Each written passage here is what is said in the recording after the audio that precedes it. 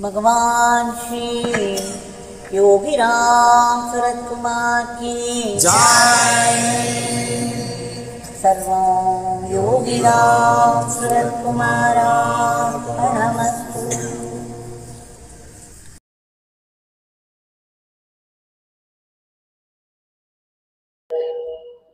भगवान योगी रामसूरतकुमार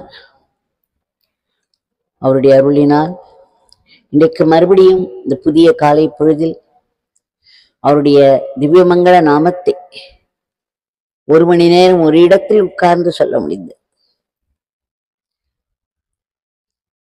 ஒரு இடத்தில் 5 நிமிடம் நம்மால் அசையாமல் உட்கார முடியாது. மனம் அசைந்து கொண்டே இருப்பதனால் உடலும் அசைந்து கொண்டே இருக்கும். அந்த மன அசைவை நாம் நிறுத்திவிட்டோமானால் மகாத்மாவாக ஆகிவிடுவோம். அதுவரையிலும் சாதாரண ஆத்மா. அதனால் பகவான் சொல்வார், முதலில் ஒரு இடத்தில் உட்கார்ந்து அசையாமல் இருக்க பழகு, பிறகு மனம் உட்கார்ந்து விடும் என்பார். ஆக ஒரு பெரும் பயிற்சியாகவும் இது நமக்கு அமைகிறது. எல்லோரும் ஒரு இடத்தில் உட்கார்ந்து அசையாமல் பகவானுடைய திவ்யமங்கள நாமத்தை நாம கங்கையாக நாம பிரபாகமாக பாடி முடித்தோம். அதில் நாம் குளித்து எழுந்தோம். இதனால் நம் உடல் தூய்மையாகியது, மனம் தூய்மையாகியது. இத்தோடு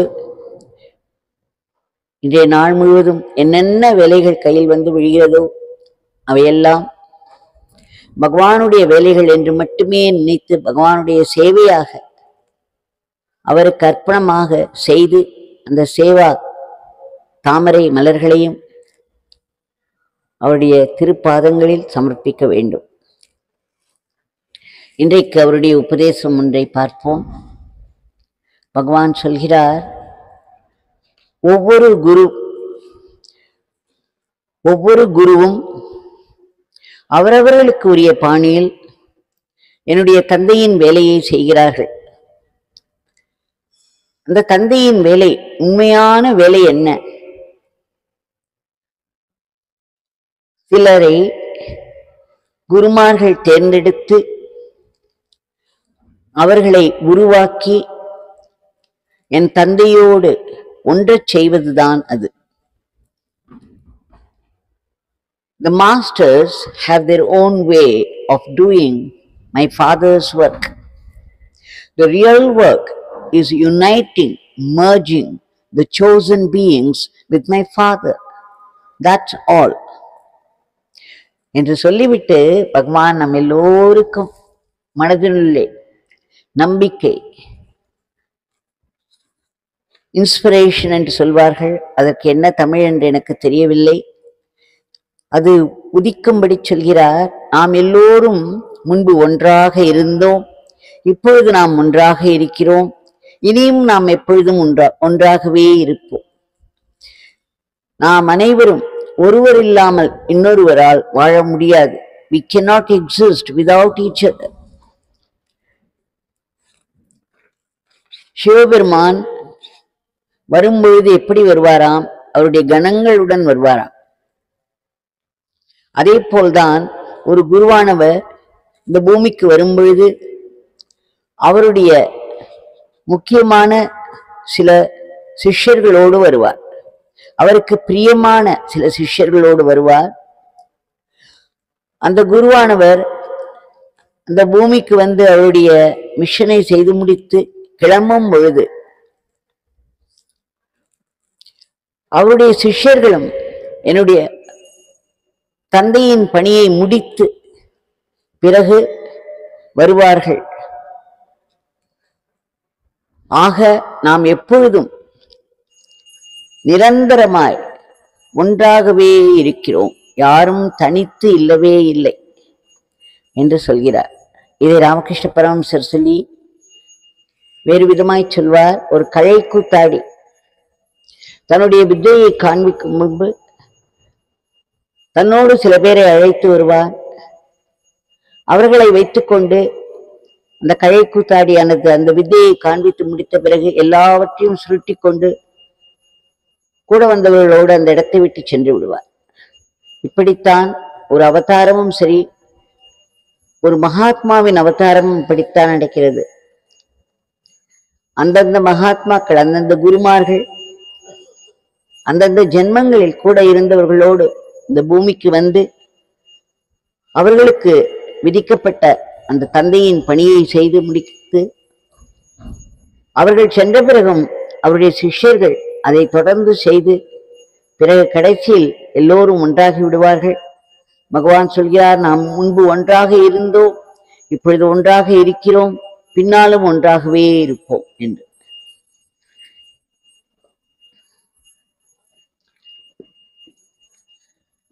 பகவான் சொல்கிறார், what is பிராமிஸ்திதி, the state of பிரம்மன். இந்த பிராமிஸ்திதி என்றெல்லாம் நாம் நம்மை கேட்டு குழப்பிக்கொள்ள வேண்டாம். அதற்கு பகவான் பதில் சொல்கிறார், this beggar does not know anything about Brahmistiti. This beggar's guru taught him only one thing, and that is this mantra. This beggar's guru told him, go on chanting this mantra. This beggar follows his orders and he practices it. I do not know anything else. This beggar does not know anything else. என்று சொல்கிறார். நாம் பெரிய பெரிய வார்த்தைகள் எல்லாம் இருக்கிறது அல்லவா? ஆத்மானுபூதி, அபரோக்ஷ அனுபூதி, பிராமிஸ்திதி என்றெல்லாம் இருக்கிறது. இந்த பிச்சைக்காரனுக்கு இதையெல்லாம் பற்றி என்ன தெரியும்? ஒன்றும் தெரியாது. இந்த பிச்சைக்காரனுடைய குருவானவர் இவருக்கு ஒன்றே ஒன்றைத்தான் சொல்லித்தந்தார், அதுதான் அந்த மந்திரம்.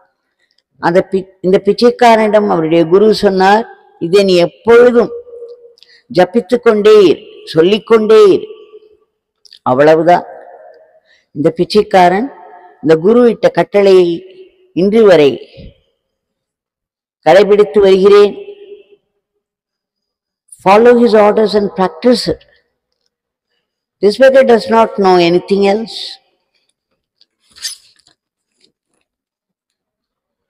இந்த பிச்சைக்காரர் அவருடைய குருவினுடைய வார்த்தைகளை சரியாக செய்தாரானால் அதுவே போதும்.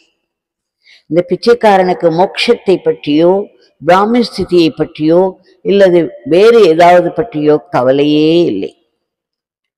இந்த என்னுடைய தந்தையின் பணி, என் தந்தையின் பணியை ஒட்டி என் தந்தை இந்த பிச்சைக்காரனுக்கு என்ன கட்டளை இடுகிறாரோ அதை செய்ய வேண்டியது ஒன்றுதான் இந்த பிச்சைக்காரனுடைய வேலை. மற்றவற்றை Papa Ramdas will take care of the rest. மற்றவற்றை எல்லாம் என்னுடைய குருதேவர் பார்த்துக் கொள்வார். இந்த பிச்சைக்காரன் மற்றவற்றிற்காக எந்த ஒரு முயற்சியும் செய்ய வேண்டியதில்லை. This beggar need not make any effort. For what? The highest moksha. நாம் மோக்ஷா வேண்டும் என்றெல்லாம் எந்த ஒரு சாதனையும் செய்ய வேண்டியதில்லை. பகவானிட்ட கட்டளையை நாம் நிறைவேற்றிக் கொண்டே இருக்க வேண்டும். பகவானுடைய நாமத்தை நாம் சொல்லிக்கொண்டே இருக்க வேண்டும். நமக்கு மோட்சம் என்றால் என்ன, பிராமிஸ்திதி என்றால் என்ன என்ற கவலையோ குழப்பமோ விசாரமோ வேண்டாம். எது என்ன இருந்தாலும் அது தானாகவே நமக்கு வந்து சேரும். Obey the Guru's orders. குரு உனக்கு என்ன சொல்லி இருக்கிறாரோ அதற்கு கீழ்ப்படிந்து நட, அது போதும். நீ வேறு எந்தவித முயற்சியும் செய்ய வேண்டாம். உன்னுடைய குருவானவர் உன்னை நன்கு கவனித்துக் கொள்வார். அவர் உனக்கு என்ன செய்ய சொல்லியிருக்கிறாரோ ஃபாலோ இட் இம்ப்ளிசிட்லி. கொஞ்சம் கூட அந்த பக்கம் இந்த பக்கம் நகராமல் அவர் சொன்னபடியே செய்துவா. அவர் கொடுத்த அறிவுரையை கேட்டுவா. ஒவ்வொருவரும் அவரவர்களுக்குரிய அந்த குருவைத்தான், குருவினுடைய கட்டளைகளைத்தான் கடைபிடிக்க வேண்டும். ஆக இதில் திரும்ப திரும்ப நமக்கு பகவான் சொல்லி வருவதெல்லாம் நமக்கு குரு இட்ட கட்டளை என்னவோ அதை கடைபிடிப்பதுதான். அவருடைய திவ்யமங்கள நாமமான யோகி ராம்சரத்குமாரை நமக்கு கொடுத்திருக்கிறார் பெரும் கருணையோடு. அதை நாம் தவம் போல தவமாக தொடர்ந்து உச்சரித்துக் கொண்டே இருக்க வேண்டும். அவருடைய குருநாதர், பகவானுடைய குருநாதர் அவரிடம் 24 மணி நேரம் ஜபித்து வருவாய் என்று சொன்னார். நம்முடைய பகவானின் இரக்கத்தை பாருங்கள். உங்களால் முடிந்த அளவுக்கு செய்யுங்கள், மற்றவற்றை என் தந்தை பார்த்துக் கொள்வார். ஆக தாராளமாக நமக்கு பகவான் ஒரு பெரிய கன்செஷன் கொடுத்திருக்கிறார்.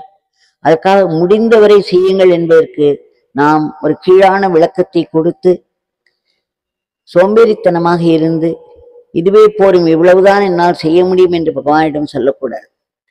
பகவானுக்கு நம்மை பற்றி, நமக்கு நம்மை பற்றி தெரிவதை விட அதிகம் தெரியும். ஆக நாம் பகவானுடைய மந்திரத்தை சதா ஜபித்து வருவோம்.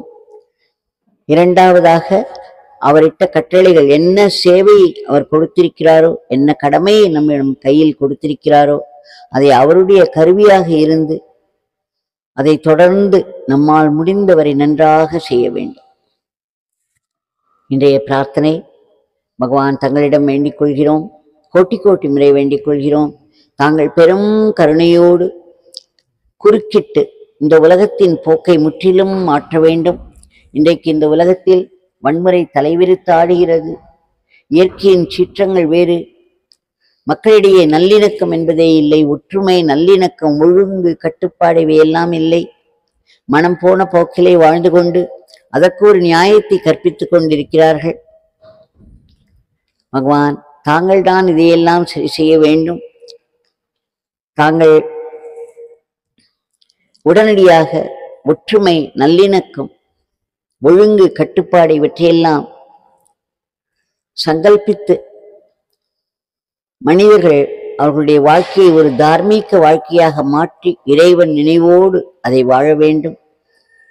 ஏற்கனவே 2 தேசங்களுக்கு இடையே நடந்து கொண்டிருக்கும் போரை தாங்கள் நிறுத்த வேண்டும் என்று கேட்டுக்கொள்கிறோம். அந்த போருக்கும் ஒரு நியாயம் கற்பித்திருக்கிறார்கள். ஆனால் அதனுடைய பயங்கர விளைவுகளை நாம் பார்த்து வருகிறோம். ஆகையால் பகவான் தாங்கள் இதை உடனடியாக நிறுத்தி அமைதியும் சமாதானமும் நிலவச் செய்ய வேண்டும். இந்த உலக தேசங்களுக்கு இடையே போர் என்ற சொல்லே எழும்பக்கூடாது என்று கேட்டுக்கொள்கிறோம். தாங்கள் திரும் திரும் என்று நம்மை தாக்கும் கொடிய நோய்களையும், வன்முறை மிக்க இயற்கையின் சீற்றங்களையும், கோர விபத்துக்களையும் தங்களுடைய கட்டுக்குள் வைக்க வேண்டும். இன்றைய உலகத்திற்கு காரணமாக இருக்கக்கூடிய எதிர்மறை எண்ணங்களை எல்லாம் மக்கள் மனதிலிருந்து அழிக்க வேண்டும். இந்த உலகத்தில் எந்த நாட்டைச் சேர்ந்தவரானாலும் சரி, எந்த பாஷை பேசுபவரானாலும் சரி, எந்த மதத்தை தழுவினவரானாலும் சரி, அவரவர்கள் ஏதேதோ ஊழ்வினை காரணமாக துன்பங்களில் சிக்கி உதவியின்றி, பாதுகாப்பின்றி அலறி வருகிறார்கள். பகவான் தங்களுடைய பெரும் கருணை அவர்களுக்கும் எட்ட வேண்டும். அவர்களுக்கு வேண்டியதை செய்ய வேண்டும். அதே போல் சுயநலமின்றி மற்றவர்களுக்காக உழைத்துக் கொண்டிருக்கும் நல்ல தொண்டர்கள் உலகம் முழுவதும் இருக்கிறார்கள். அவர்களை பழி பாவங்களிலிருந்து தாங்கள் காப்பாற்ற வேண்டும். நாட்டின் பொருளாதாரத்திற்கு ஒரு பெரிய முன்னேற்றத்தை தர வேண்டும். நாடு பல துறைகளிலும் மிக சிறப்பாக முன்னேறி உன்னத நிலையில் விஸ்வகுருவாக இருந்து இந்த உலகத்தையே தர்மத்தின் வழியில் நடத்தி செல்ல வேண்டும். ஆக தங்களுடைய இந்த திவ்ய மங்கள நாமத்தை நாங்கள் இடைவிடாது ஆனந்தமாக உச்சரித்து தங்களுடைய லீலைகளையும் உபதேசங்களையும் திரும்ப திரும்ப மனதிற்கு கொண்டு வந்து அவற்றை ஜீரணித்து எல்லாவற்றையும் உங்களுடைய ஆத்ம சக்தியாக நாங்கள் மாற்றிக்கொள்ள வேண்டும். தங்களுடைய கைகளிலே நாங்கள் சாத்விக கருவிகளாக மட்டுமே இயங்க வேண்டும். தப்பித்தவரை கூட ராட்சச கருவிகளாக ஆகிவிடக்கூடாது. எங்களுடைய அன்றாட வாழ்க்கையை தங்களுக்கு அர்ப்பணமாக செய்ய வேண்டும். மாயையின் பிடிக்குள் சிக்கிவிடக்கூடாது. தங்களுடைய பேரானந்த பிரம்மானந்த நிலை எங்களுக்கும் வர வேண்டும். அதற்கு எங்கள் மனம் முற்றிலும் தூய்மையாக வேண்டும். இப்பொழுது மனதிலே ஆசா பாசங்கள் மண்டி கிடக்கின்றன காடு போல். அது தவிர பூர்வ ஜென்ம வாசனைகள் எல்லாம் இருக்கிறது. அதனால் பயம், அடிக்கடி என்ன காரணம் என்று தெரியாமலேயே ஒரு பயம் ஏற்படும். விஷம் போன்ற கோபம் ஏற்படும். போட்டி, பொறாமை இவையெல்லாம் மனதிற்கு வரும். பழிவாங்குதல் மனதிற்கு வரும். தற்பெருமை மனதிற்கு வரும். எல்லாவற்றிற்கும் மேல் நம்மை மற்றவர்களோடு ஒப்பிட்டு பார்த்து அவர்களுக்கு இருக்கும் ஏதேனும் ஒரு திறமையானது நம்மிடம் இல்லை என்று நினைத்து நினைத்து அதை ஊதி ஊதி ஒரு பெரிய பலூனாக ஆக்கிவிடுவோம். இதனால் மன உளைச்சல், வாழ்க்கை முழுவதும் மருந்து. ஆனால் தாங்கள் சொல்லியிருக்கிறீர்கள், இறைவனுடைய நாமமானது ஒரு பெரிய ஆயுதம் என்று. அது என்ன செய்யும்? நம்முடைய பூர்வ ஜென்ம கர்மாக்களையும் நம்முடைய மனதில் இருக்கும் வாசனைகளையும் அழித்துவிடும். ஆக பகவான், தங்களுடைய திவ்யமங்கள நாமத்தில் நாங்கள் அடைக்கலம் கொள்கிறோம். விரைவிலேயே நாங்கள் மன தூய்மை அடைவதற்கு தாங்கள் அருள வேண்டும். உலகத்திலே நாங்கள் எங்கிருந்தாலும், எந்த வேலை கடமையாக கையில் வந்து விழுந்தாலும் அதை தங்களுடைய வேலையாக மட்டுமே பார்க்க வேண்டும். அதை ஆனந்தமாக செய்ய வேண்டும். சரணாகதி என்ற உணர்வில் செய்ய வேண்டும். அதை நாம் போட்டி பொறாமையின்றி செய்யும் பொழுது அவையெல்லாம் நமக்கு ஆத்மசக்தியாக மாறிவிடுகின்றன. பகவான், தாங்கள் பெரும் கருணை வைத்து நாங்கள் அக்செப்டன்ஸ் என்று சொல்வார்கள், எதையும் ஏற்றுக்கொள்ளும் மனப்பான்மை. வாழ்க்கை என்ன கொண்டு வந்து கொடுக்கிறதோ, சுகமோ துக்கமோ, அதை ஏற்றுக்கொள்ளும் மனப்பான்மை எங்களுக்கு வர வேண்டும். தங்களிடமிருந்து வருவதனால்தான் சுகமோ துக்கமோ அவை அனைத்தும் எங்களுக்கு ஆசீர்வாதமாக மாறிவிடுவதை பார்க்கிறோம். ஆக நம்முடைய கெட்ட கர்மாவானது பலன் கொடுக்க ஆரம்பிக்கும் பொழுது வாழ்க்கையாய் அது புரட்டி போட்டு விடுகிறது. நிலை குலைந்து போகிறோம். கடவுள் நம்மை கைவிட்டு விட்டார் என்றெல்லாம் கதறுகிறோம். ஆனால் அது மட்டுமல்ல, சுற்றிலும் இருப்பவர்களை எல்லாம் நம்முடைய தோல்விகளுக்கு காரணமாக காட்டி அவர்களை சாடுவோம். ஆனால் பகவான் என்ன செய்கிறார்? நம் மீது உள்ள பேரன்பினால், பெரும் கருணையினால், அதிலும் கூட ஒரு ஆசீர்வாதத்தை வைத்து தருகிறார். அந்த ஆசீர்வாதம் என்ன செய்யும்? நம்மை திரும்பவும் கடவுளை நோக்கி தள்ளிவிடும். அப்பொழுது நமக்கு ஏதேனும் ஒரு சிறிய லீலை நடத்தி பகவான் நம்முடைய ஆத்ம பலம் என்ன என்று காண்பித்து விடுவார். எதையெல்லாம் நாம் பலம் என்று நினைத்தோமோ, எதையெல்லாம் பாதுகாப்பு என்று நினைத்தோமோ, அது ஒரு சமயம் வரும்பொழுது நம்மை விட்டு விலகிவிடும். அப்பொழுதுதான் நாம் ஒரு பெரிய உண்மையை உணர்வோம்.